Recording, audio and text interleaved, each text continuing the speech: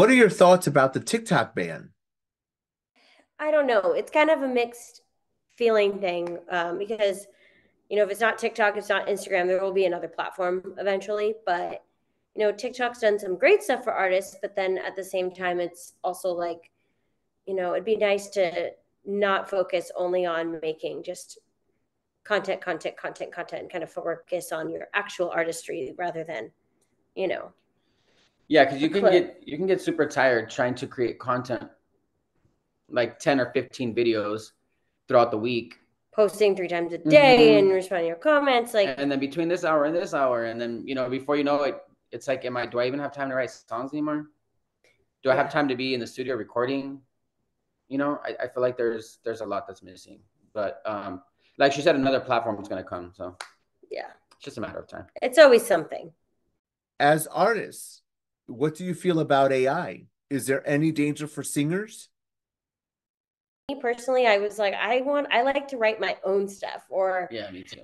if I hear a great song that I'm like, oh, I wish I wrote it, like it's because I admire the art, the songwriter. I mean, the craft of songwriting is the craft of songwriting. So I don't think you can necessarily replace it.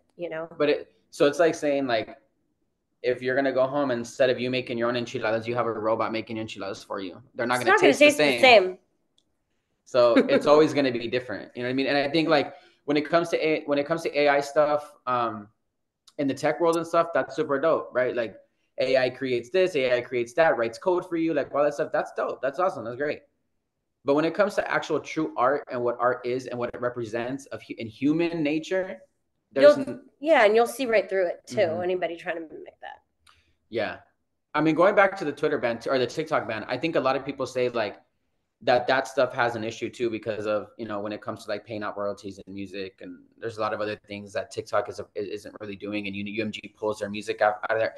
All that stuff clips the wings of the little artists that are actually starting to make noise, in that capacity. But what I think people forget about, and what's funny is, we're gonna probably watch this interview like 30 years from now, and people are gonna be like, "You're crazy." But Truly. yeah, right.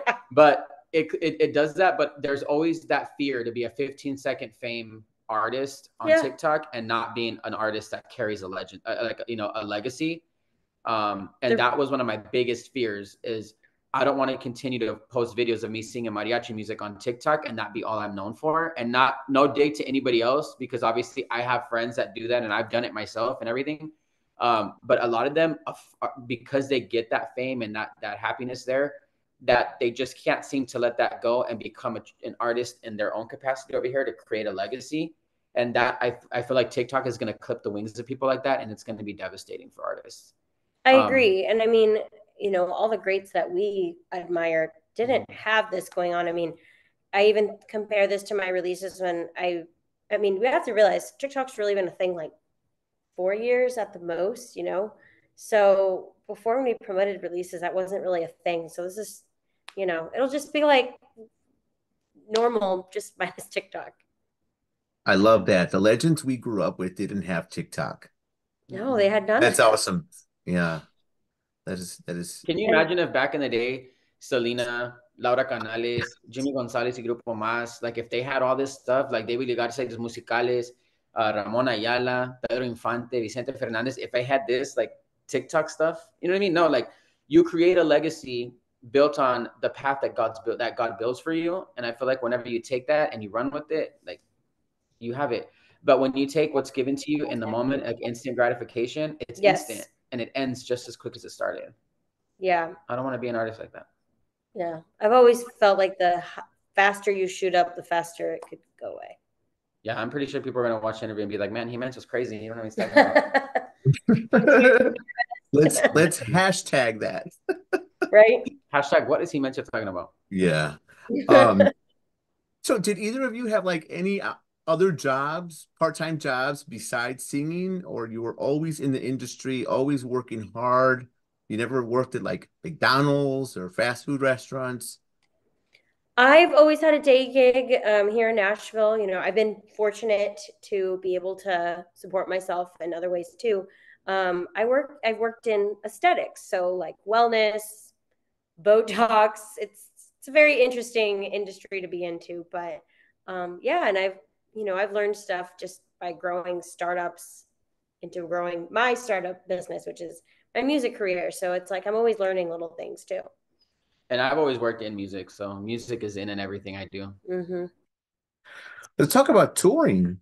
Are there any tours for either of you coming up? Last year, I also put out an album too. So between all of that, I'm just kind of focusing right now on shows closer to town. I am booking things out later in the year, so stay tuned for that. But really just focusing on putting in a lot more new music, and there will be some really fun bilingual tunes coming soon too. Yeah. As far as me, I'm not touring right now. I'm trying to focus more on writing, getting my album and stuff together, getting singles, working on production.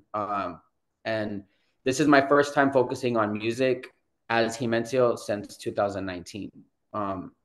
So this is my way of kind of coming back and doing my thing. So I am just trying to build. Yeah. Sometimes we just need to be home. Tell everyone where they can go to find out more information about Andrea Vasquez and Jimencio. I'm most active on my Instagram, but that also links to my TikTok, Facebook, all the other things. And from there, it's at Andrea Vasquez. And you can also find me on Spotify, Andrea Vasquez, Apple Music, however you like to stream your music. And for you, you can find me at Jimencio on everything. So JIMENCIO on every platform. So TikTok, Instagram, Facebook, Spotify, Deezer, Apple Music, Amazon, everywhere. Instagram is just a one-stop shop these days. Te di todo mi amor y más. Y tú no reconoces ni lo que es amar.